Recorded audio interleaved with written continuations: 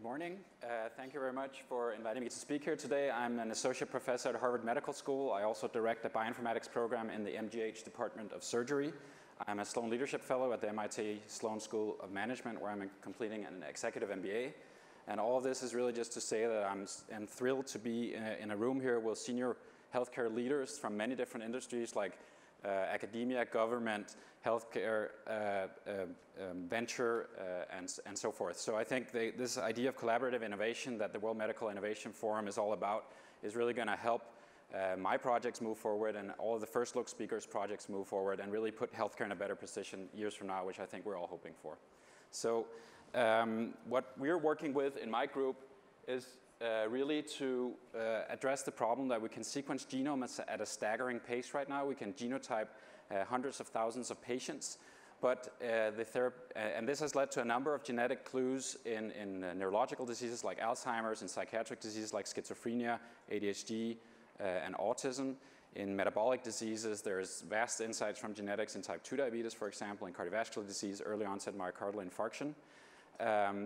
But really, it's become a key bottleneck in the field right now to interpret the genetic data and to move from genes to pathways, and perhaps even more importantly, from genes to therapeutics.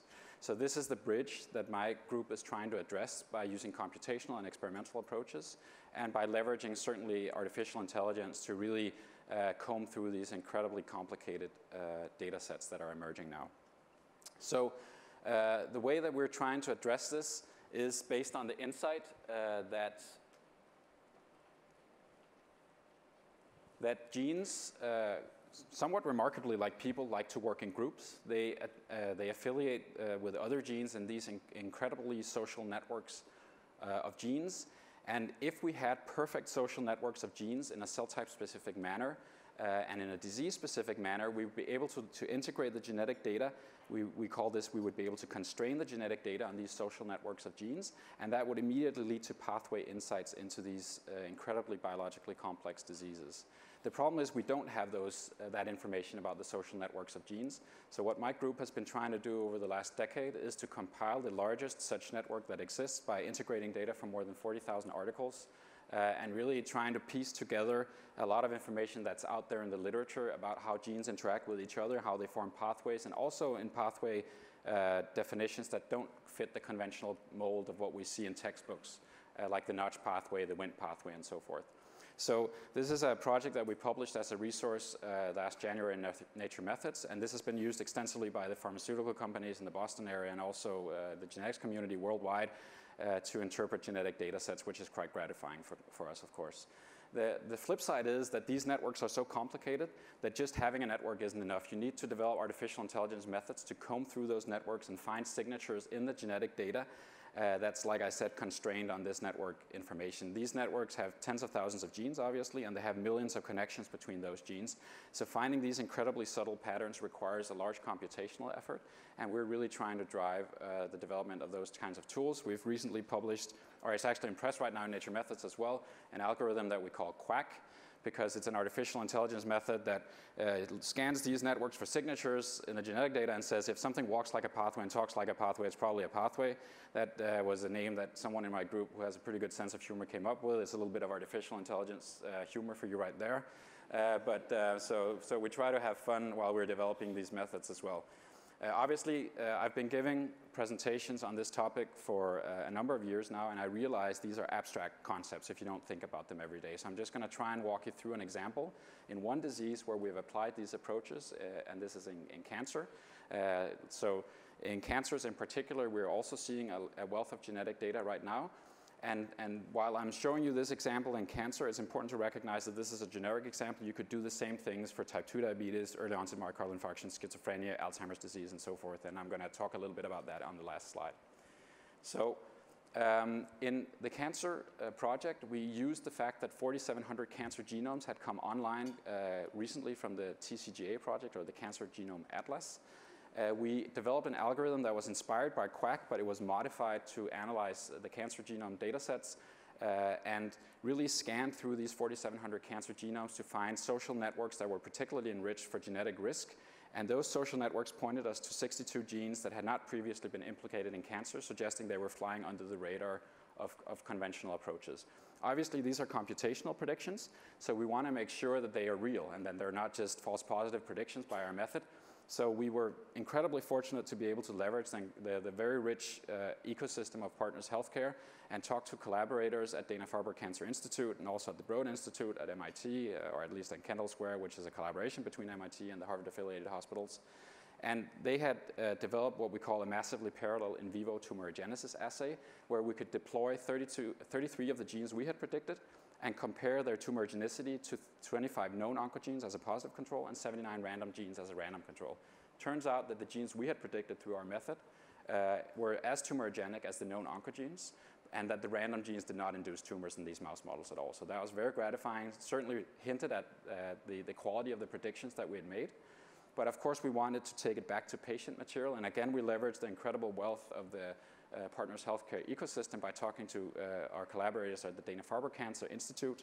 They had access to a cohort of lung adenocarcinoma patients. And lung adenocarcinoma, like many other tumor types, we know of the oncogenes that are mutated in about 70% of the patients, but in 30% of patients, we still don't know what the genetic cause of their cancer is. So we decided, together with Matthew Myerson there, to specifically scan these unexplained 30% of patients for mutations in the genes that we had identified. And it turned out that 2 of our genes were significantly amplified in that specific subset of the patients, which again confirmed our predictions were true in real patient material and explained 10% of these patients that at that point really we didn't know what the genetic cause of their cancer was. So I think there are a number of exciting insights from that. One is that we found new cancer genes that explained a pretty large fraction of patients that we couldn't explain before. That's great. But really what's exciting to us is that those new social cancer networks that led to the prediction in the first place, they immediately offer hints at new combination therapies and patient-specific drug target opportunities that we didn't know about before. These were completely unknown cancer pathway connections that we use to identify these genes. So to us, that's really where we're moving now with these predictions. And I think the fact that we immediately have mechanistic insight from our predictions is incredibly exciting. So in terms of next steps towards commercialization, we've already licensed a lot of our technologies to pharma companies. We've spun them out to biotech and bioinformatics and translational genetics companies earlier. And we really do have unique and protectable insights because a lot of the things we're doing can only be done in this rich Partners Healthcare community because we have access to patient material, brain power, institutional funding, these massive assays like this in vivo tumorigenesis assay that I talked about, where we used tens of mice. We actually used almost 100 mice to do these experiments.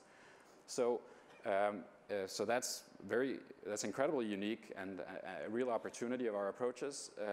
We immediately get new mechanistic insights because these social networks offer targeted and cost-efficient follow-up hypotheses in diseases that we've leveraged now several times to find new pathways, new regulatory mechanisms involved in both cardiovascular diseases and also in cancers. And I think what is very exciting for me on the horizon is that there's a perfect storm right now of enough genetic data that artificial intelligence approaches are being able to interpret these incredibly large and complicated data sets. And also that's something new, which is that stem cell models are coming online at a scale so we can produce, for example, human neurons in the billions. And we can now move from using the InWeb more general protein network where we've scanned data and downloaded it from the internet and stitched it together into this huge social network. We can really take a much deeper dive by asking for the social networks of schizophrenia genes, for example, in human neurons at scale. So this requires the production of billions and billions of human neurons. We're currently producing quite routinely billions of neurons for these experiments. And we're doing the same things in other cell models that are relevant for type 2 diabetes, early onset myocardial infarction, for cancers, for Alzheimer's disease. We've started a project where we're hoping to use microglia cells.